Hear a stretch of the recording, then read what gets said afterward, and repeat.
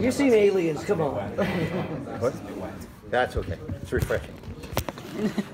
How is everybody today? Doing great. So far, so good. Good, good, good, good. What are we going to do? How is life back in the world of V yet again? How? It never leaves you, does it? No, V, you're always, that's the thing about making films, is that one of the contrasts between film and stage. I just returned from this past year. I just played Macbeth at the Southern Shakespeare Festival's production of that same play of Macbeth. And the thing about being on live stage is that when the production's over, it's over. It just vanishes into the ether, and nobody ever sees it again. And it's even easy for the actor to forget the resonance of that, no matter how much research or rehearsal went into it. But with a filmic character like Mike Donovan, like V, something like that, there's always the rerun of it. There's always a reprise of it someplace, and then there's always the chance that there's going to be another whole production in which Mike Donovan shows up again. So, being back here and re-experiencing the self-identity with Donovan is sort of part and parcel of the film industry, I think. Yeah. What do you think it is about? Nobody ever accused me of a short answer. I really would love to be able to say pithy things, but I can't. What do you think it is about V that's resonated over all the decades? Is there something specific? I think there are a lot of things that conspire to make V relevant over the succeeding generations since its first filming. And one of them is just, I mean, let's be honest, one of them just is, it's an adventure story of daring do, and everybody likes to see the hero leap from tall buildings at a single bound and knock down the bad guy and ride off into the sunset with the girl, and everybody loves to see that kind of stuff, and I certainly enjoyed portraying that. But beyond that, I think the story of V, which is the drawing together of all portions of community so that we all recognize and celebrate the plurality of the world that we all inhabit. That world that Neil Armstrong said that he could hide behind his thumb when looking out of Apollo 11, right? That he could hide the entire world, all of us, right behind his thumb. We're all in this together. And I think that's one of the aspects of V, I think, that keeps it relevant. So V to me, because I grew up when watching this, right. you know, and tell my age, but the thing that I was curious about was, this was my Star Trek. Right. You know, right. How is it for you to be a part of something like this that has been like part of sci-fi history and become such an icon in it? You know, it fulfills the dream, the Hollywood dream for any actor. When I was a kid, everything was westerns. It was the Lone Ranger and Roy Rogers and Hopper and Cassidy. It was all this.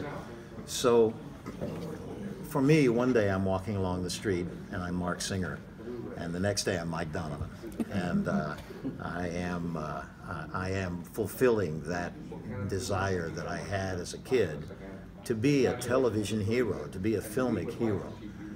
I didn't realize that the demands, emotionally, intellectually, morally, all those demands would resonate within me in order that the character be as honestly portrayed as it could.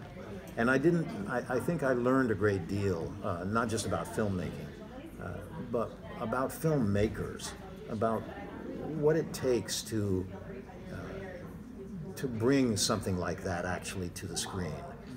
What kind of metal it calls for from the producers, the writers, the directors, and the performers. So it was the button, I guess, to this is that it was the fulfillment of a dream to become, to portray that character. Yeah. Can you talk about the first time you saw the V script? Like, what was your reaction to it? I'm sorry, do that again, the what? The first time you saw the script to the miniseries, what was your reaction to it? What was the process to get the role? When I first read the script, of course, the immediate effect was that the writing was terrific and the story was terrific. That's the first two things that strike you immediately.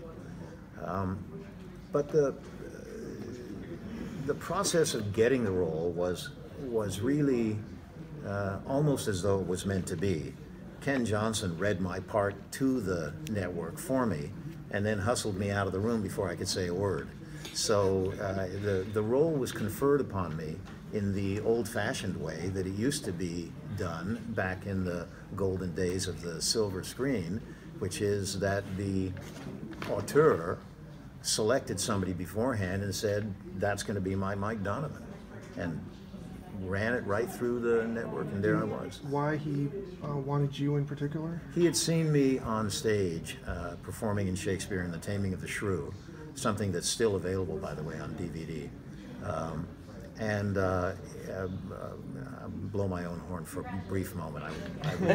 No, but I mean, You're telling me, you're the headliner, do I whatever you want. received the Los Angeles Drama Critics Circle Award for that performance as Petruchio in Taming the Shrew.